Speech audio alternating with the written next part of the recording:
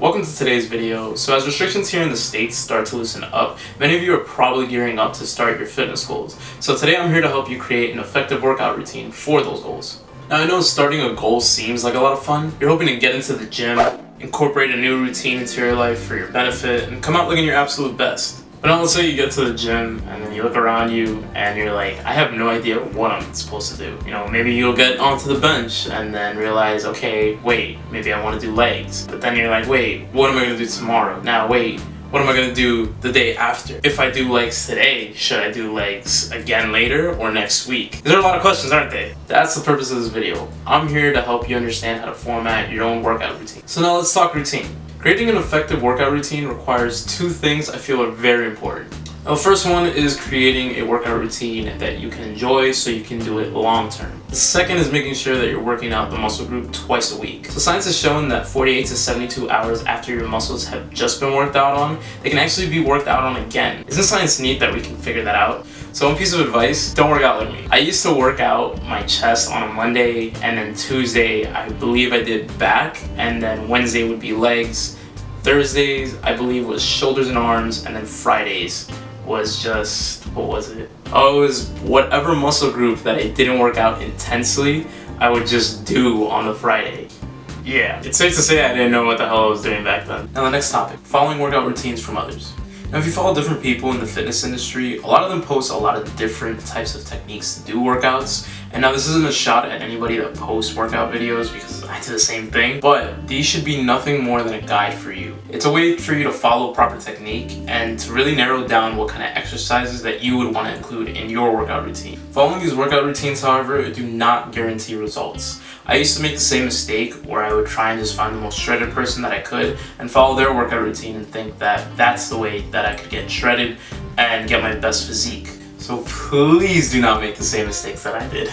So now let's talk about creating a workout routine around your schedule. We've all been there as far as the excuses that come, either saying that I don't have time to lift, my schedule doesn't allow me to lift, or whatever the case may be. The unfortunate reality with all these excuses though is that they're not going to translate to results. If you're only going to be lifting about, let's say, twice a month and then, you know, have a very poor diet, you're not going to see the results that you're going to want. You have to really put in the work and incorporate fitness into your life if that's what you want. We've seen with the current pandemic going on that home workouts are effective and there's ways to do it and incorporate it into our lives. 24-hour gyms also exist, so that also does help you with your scheduling.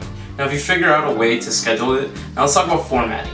So formatting involves what days you can actually lift. For somebody that can only work out 3 times a week, I would highly recommend doing an upper, lower, and full body split. That way you'll be working out each muscle group twice a week. For somebody that is working out, let's say 4 times a week, an upper, lower session would be great. 5 days, I'd recommend either a legs pull push, and then an upper and a lower day. For 6 days, I'd recommend following a legs pull push and repeat. Now these are just ways to format it, whether you want to do it vice versa of what I've said, or you want to start with a lower day and then go to an upper day or a full body day to start off first.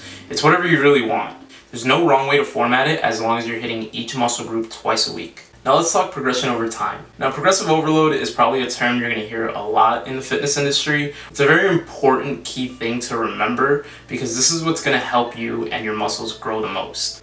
Now progressive overload in very simple terms just means that you're working your muscle group harder so that they can grow, they have a better chance at being stronger, and that you have a better chance at having overall endurance. For example, let's take benching. Let's say that you're starting off at 95 pounds benching. Now let's say after some time that you start to realize that the weight is starting to get easier and you're doing more reps. So now you decide, hey, let me add 10 pounds to each side. So now you're benching 115 pounds. So congratulations, that is basically progressive overload. It's just progression over time. Now this is very important because let's say you just work out with the same exact weight for about a year. What is giving your muscles any challenge to really grow or get better overall?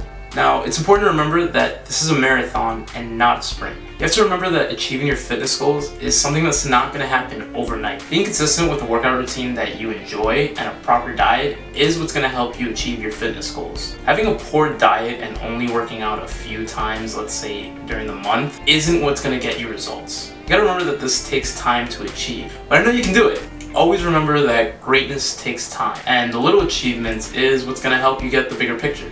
Now, lastly, is fitness for you? This is kind of a serious topic, I guess, or a serious part of the video, but I feel like it's something that isn't talked about.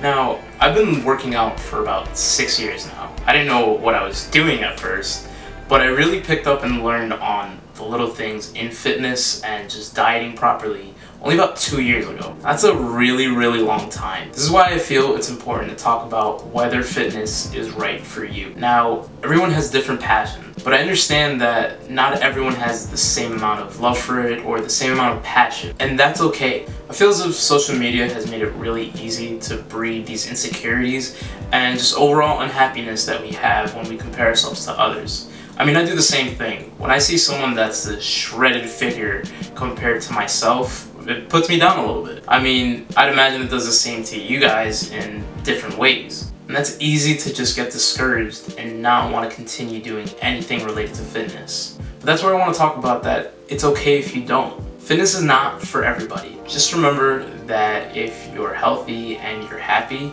I feel that you're ahead of the game than a lot of us can probably say. So anyways, I hope you guys enjoyed today's video. I'm sorry that at the last point it got a little serious, I guess. I'm not really sure. But if there's anything that I missed, please let me know down in the comments below.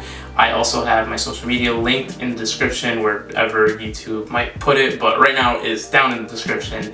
Don't know if they might put it aside or wherever they decide to change it. So please leave a like if you enjoyed, and if you want to see more of my videos, then please hit the subscribe button. So remember to stay safe out there, and I'll see you guys in the next video.